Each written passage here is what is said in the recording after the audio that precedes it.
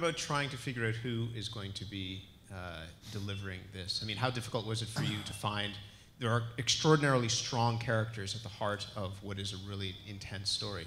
How do you go about finding those people? We looked at over 200 actresses for the role of Aminata. Yeah. The character of Aminata is played by 2 actresses.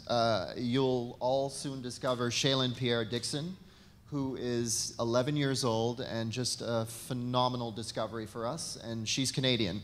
And then we opened up the call to look beyond Canada, beyond the States. We looked around the world for our Aminata because that was the most crucial character. She must age, the older character ages roughly 35 to 40 years in our story. So we had to find an actress that could really play both ends of the age scale, but who was also, you know, invested and really credible. And I think, you know, when we met Ingenue, we actually saw her audition tape first.